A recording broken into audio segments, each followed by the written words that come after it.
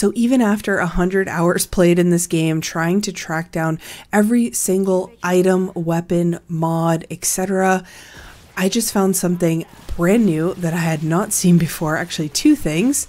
2 amulets, and I'm going to show you guys how to get them. They're located in Losomn, and you're going to want to look for one of the burning dungeons, one of the burning areas. I think Butcher's Quarter, Cotton Kiln is another one. Any of the ones that look like the buildings are all burning in them, they are separate dungeons. And then within that dungeon, you need to get the RNG of the injectable, which is kind of like, I totally forgot about this, that before Remnant 2 came out, they were talking about how the dungeons are procedurally generated, like which dungeons you're going to get in which area, but these injectable areas can be in the dungeon as well. So it's kind of an added level of RNG. And I kind of totally forgot that they had said that. And now it makes a lot of sense when we're starting to see a couple of these areas. But when you're in Losomn in the burning area, you're going to want to search every corner of it, because for me, I'm going to show you guys the path here in the background, but for me, it was in the very back corner, and I almost missed it because I could have just gone to the checkpoint to finish the dungeon,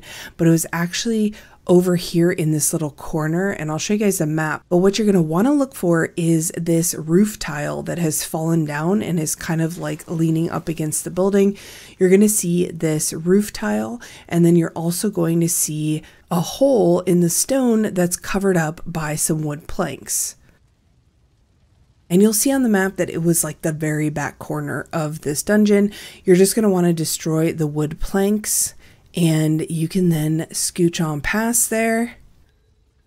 And it'll pop up on your map once you do that, so you'll see the direction you're going, but you basically just want to follow this all the way down. You're going to go up the ladder here. And this is such a crazy little hidden area, so always keep your eyes peeled when you're in these areas. Also, when you're back in here, you're going to notice that there are some birds that are kind of positioned around.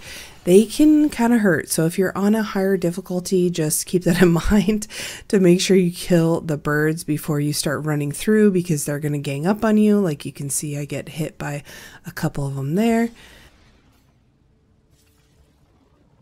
But you're going to want to make it to the rooftop across there, so make sure you get a little running jump start, and then you can go ahead and drop down. I'm going to clear out as many birds as I can along the way. Also, the birds tend to drop a lot of iron, or at least the first time I went through here they did. The second time here in this video, not as much. But they drop a decent amount of galvanized iron, so it's not a bad idea to kill them on your way through. So you'll see the purple ahead there. That's what we're heading to. If I could just stop dealing with all these birds. I was trying to kill them so I could get some iron, but I actually didn't really get that much iron.